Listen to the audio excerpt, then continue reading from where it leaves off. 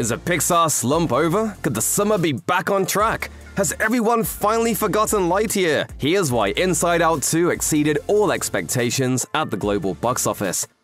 When The Fall Guy kicked off summer 2024, it enjoyed an opening weekend audience that was 54% male. Nearly half the audience may have been women, but it was still unusual for a romantic comedy to bring in more men than women. 3 weeks later, Furiosa opened in theaters everywhere. Despite having a female lead and following up a beloved classic with widespread appeal, only 28% of that movie's opening weekend was women. Debuting between the two was Kingdom of the Planet of the Apes, which had a 60% male audience on its opening weekend. These three titles reflect the reality that summer 2024, before Inside Out 2, was largely appealing to just dudes. Men stop! Yeah, men stop! Men stop! This was flipped upside down with Inside Out 2, however, as women comprised 62% of the movie's opening weekend audience. With women in the minority for other summer releases, Inside Out 2 seemed to especially resonate with a demographic woefully undeserved this season. It's also not like the surplus of female moviegoers alienated men from coming to the theater either, with 38% of its opening weekend ticket sales coming from the guys.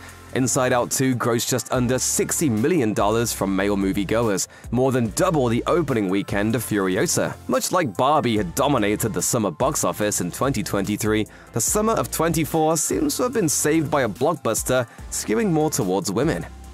Pixar movies released in June have often entered a competitive marketplace for animated family fare. In 2012, for instance, Brave debuted just 2 weeks after Madagascar 3, Europe's Most Wanted. Cars 3, meanwhile, opened in theaters 2 weeks after Captain Underpants, the first epic movie in 2017. Then there's a classic example of WALL-E premiering just 3 weeks after Kung Fu Panda skadooshed audiences everywhere in 2008. Summer is a prime spot to launch kid-friendly movies, of course, which means Pixar titles debuting in June are rarely without company. That was certainly not the case in June 2024, however. The only major animated movie released in the 3 months before Inside Out 2 was the Garfield movie. While that movie will turn a profit based on worldwide grosses, it hasn't come close to cracking $100 million domestically. This scarcity has ensured that Inside Out 2 could fill a gap in the marketplace and feel extra special to audiences. Essentially, Inside Out 2 has enjoyed a wide-open theatrical landscape,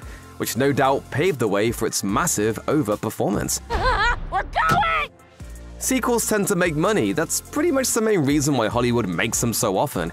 And Pixar sequels, save for 1 or 2 notable exceptions, are pretty much foolproof at the box office. From 2010 to 2019, Pixar released 4 different sequels that each made $415 million or more domestically. Even lower-grossing follow-ups, such as Monsters University, cleared $260 million domestically. 2 of these sequels, Finding Dory and Incredibles 2, set box office records at the time of their release. These aren't the usual supersized sequel box office hauls either. Pixar follow-ups are especially sturdy financially, and Inside Out 2 has continued that trend in style. It's not hard to see why Pixar sequels get an extra big box office boost. Such franchise titles are following beloved classics, a far cry from the flash-in-the-pan hits of the studio's competition. All that goodwill inevitably makes people stoked to return to the worlds of Pixar. Meanwhile, the amount of time that it takes to make new installments in Pixar franchises makes these sequels feel more like special events. New entries don't drop on an annual or biannual basis, essentially negating any chance of Pixar fatigue and instead allowing audience anticipation to heighten. Inside Out 2 may have surpassed all pre-release expectations, but the gargantuan box office hauls of Finding Dory and Incredibles 2 should have prepared us for this outcome.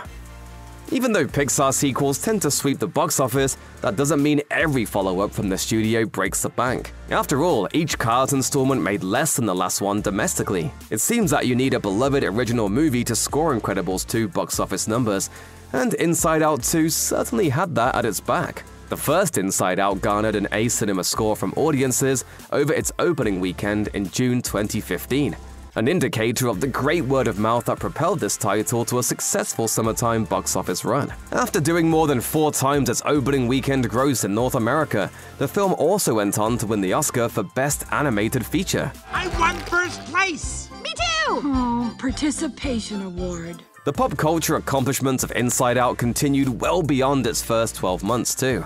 The movie inspired academic essays, internet memes, and was later referenced in a number of TV shows and movies. It appears that the original Inside Out struck a chord with audiences well beyond its initial theatrical run, building the groundwork for Inside Out 2 to build on.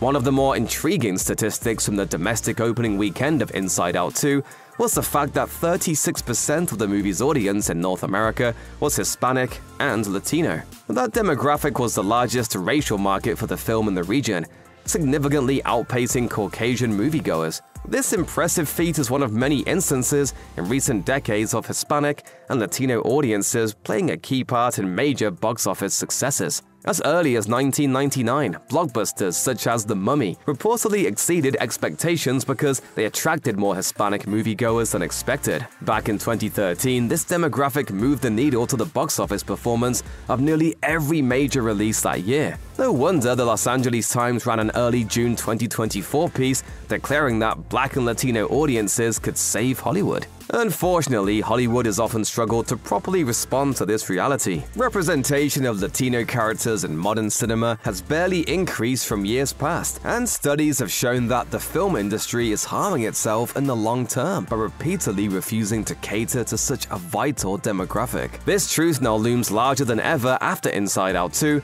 left pre-release box office expectations in the dust, in part by attracting more Hispanic and Latino moviegoers than expected.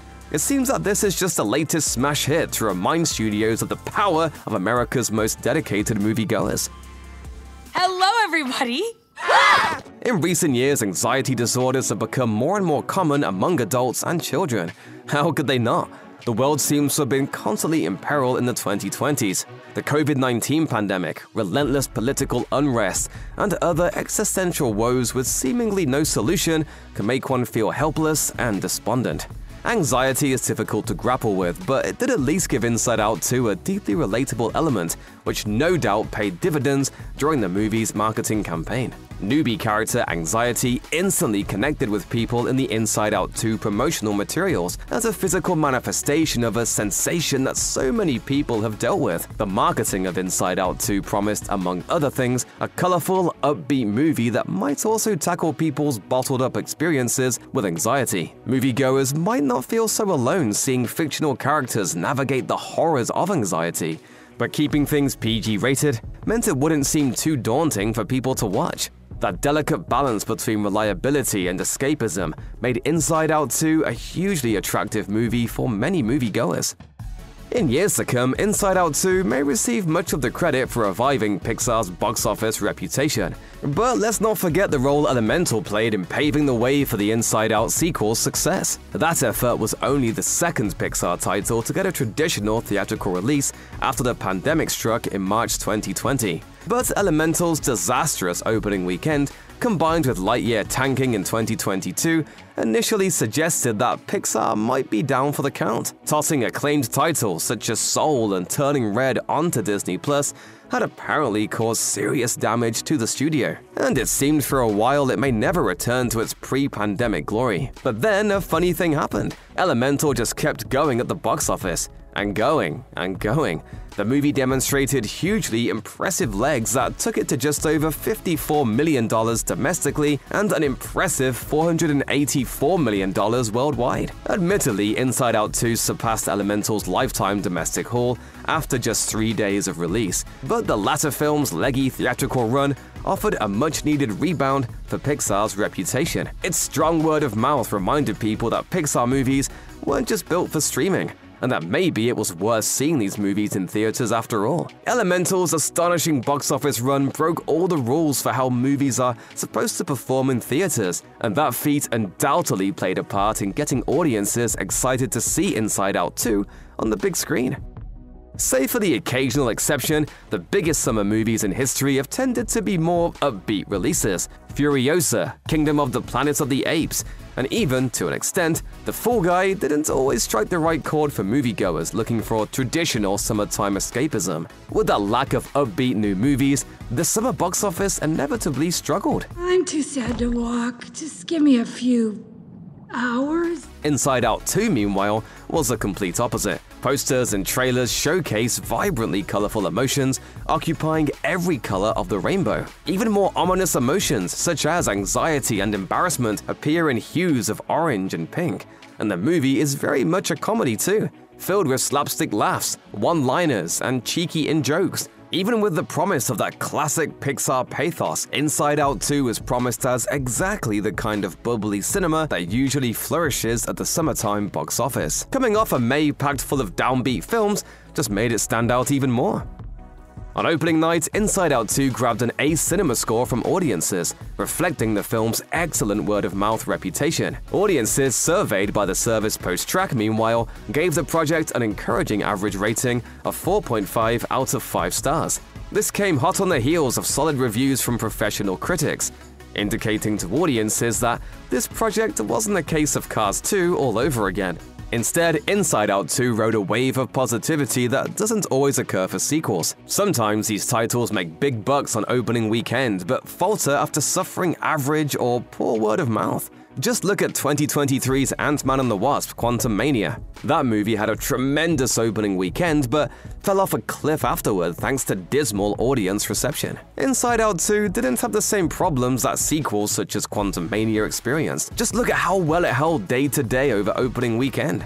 After an opening day of $49 million, removing $13 million in Thursday night screenings, Inside Out 2 enjoyed an increase of roughly 4%. No sudden wave of poor audience reception caused box office numbers to crash after just one day. Instead, satisfied moviegoers kept on coming out throughout the weekend. Strong marketing and the Pixar brand may have sparked audience interest in Inside Out 2, but it was the positive buzz surrounding the sequel's artistic merits that gave the movie strong legs across its opening weekend.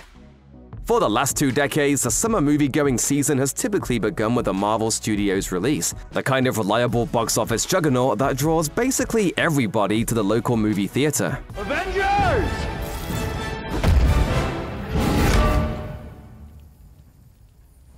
Assemble. With no Marvel Studios title kicking off summer 2024, however, an immediate void appeared in the season's cinematic offerings. Initial releases in May 2024 bombed at the box office, as they apparently only appealed to older moviegoers.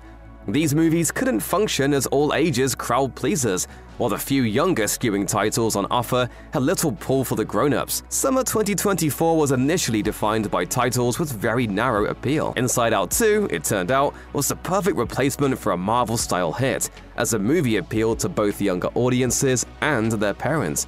On top of that, the qualities of the original Inside Out and a healthy dash of nostalgia also intrigued Inside Out 2 older audiences and teenagers. This wasn't just a movie for one age bracket. Anyone could go and get something out of it. People have been waiting for just that kind of movie throughout the beginning of the summer. And so, Inside Out 2 seems to have come along just when everybody needed it. No wonder then that its opening weekend shattered all expectations.